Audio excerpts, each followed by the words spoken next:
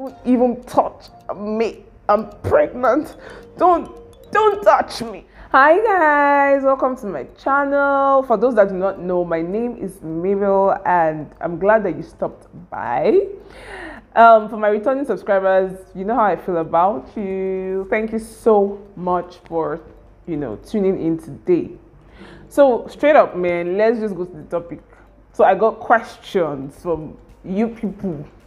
You guys were asking, oh, Mabel, do you have sex in your first trimester? Are you having sex? Is it safe to have sex in your first trimester? And I'm like, I'm now a medical doctor. Really? But yet again, yeah, I just want to share my knowledge, because, yeah, I'll just share with you guys what I know. And then those that know, especially medical people in the house, please just enlighten us further.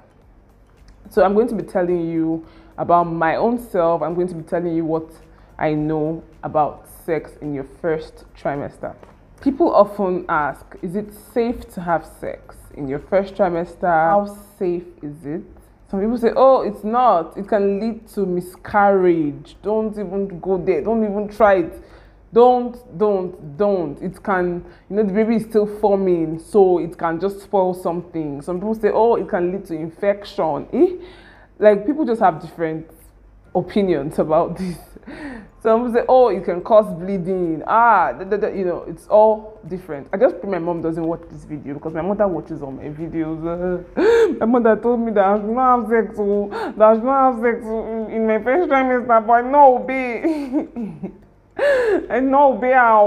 Mommy, sorry. It's not like I didn't want to obey you. I just found out that it's okay to have sex. That's why I did it, okay? I'm sorry if you're watching. Okay, so I found out that it's actually okay to have sex, okay? But it's not generally okay. Okay, medically it is okay, but, there are some conditions.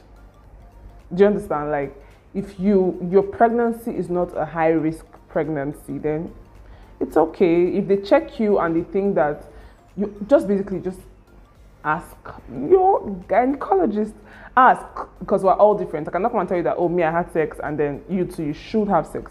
Like I always say, we're all different, and every pregnancy is different. So if the woman has had like history of miscarriage, they're going to advise her that no, don't do that. If she's probably bleeding, they're not going to allow her to have sex. They're going to advise her not to. If she has an infection already, oh no, even if you're not pregnant, if you have an infection, you cannot be doing stuff like that. And then some people have low libido because the first trimester is so dramatic that they're not even thinking about that, okay? So it just depends on your pregnancy, it depends on your health, it depends on you, it depends on a whole lot. Some pregnancies, some people already have like miscarriage threats, some people already have like, how do they say it? Escaped miscarriage, or how did my friend tell me this thing one day? Because she had something like that. Babe, are you watching? What did you call that thing? Missed miscarriage. I don't know, but yes, those kind of threats. If you have those threats, then please stay away. So, people that think that sex causes miscarriage, sex does not cause miscarriage. What happens is if you already have high-risk pregnancy and you go ahead to have sex, and miscarriage happens, you now think it's the sex that caused it. It's not the sex that caused it. So my doctor explained something to me the last time, that there's something contained in a man's semen that can stimulate labor. Yes, it can stimulate labor.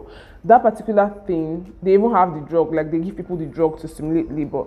But I say stimulate, sorry. But, it's natural in a man's semen. So that's why they advise people that, oh, in your last trimester, have sex a lot because that really helps. And then sometimes orgasm also can stimulate labor. So, if you already have issues with your pregnancy and then you're not having sex and the semen contains that thing, definitely something is going to go wrong. Something bad is going to happen to the pregnancy. So that's basically what I know. I also know that some people might have cramps after sex in early pregnancy, so it just depends on you though. Some people also really want to have sex, but they're dry and stuff. You can, God, I just remember when I started this channel, this was a sex channel before, like it was a sex channel when I started. It's cool.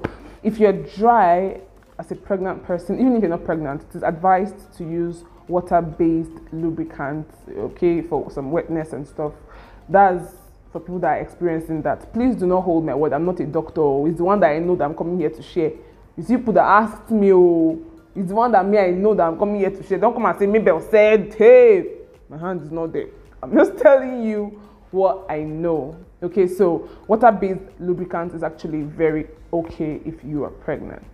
So let me just recap. Generally, this thing is not supposed to be long. Generally, it is safe to have sex in your first trimester. It is medically safe. It is in every way safe.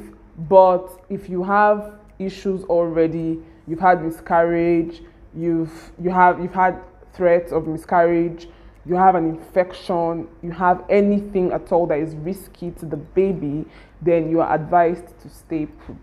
Then it also depends on you and your partner. Like my husband was not just comfortable at the initial stage because he just feels, oh, you're pregnant, so so you just have to be careful. We just try to be careful, and it's not like we have sex all the time.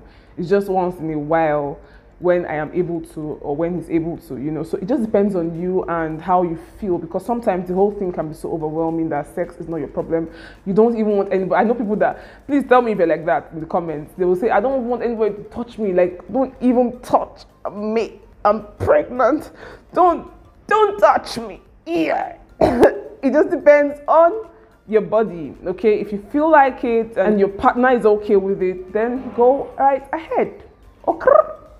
All right, guys, that's basically all I just want to talk about in this video. If you like it, give it a thumbs up and then drop a comment in the comment section, and then subscribe to my channel if you're not subscribed yet, and then share this video with people that might be interested in such content, okay? Do not forget that I love you, and I'm going to try and be consistent and see you in my next one. It's a good day today, guys. Bye.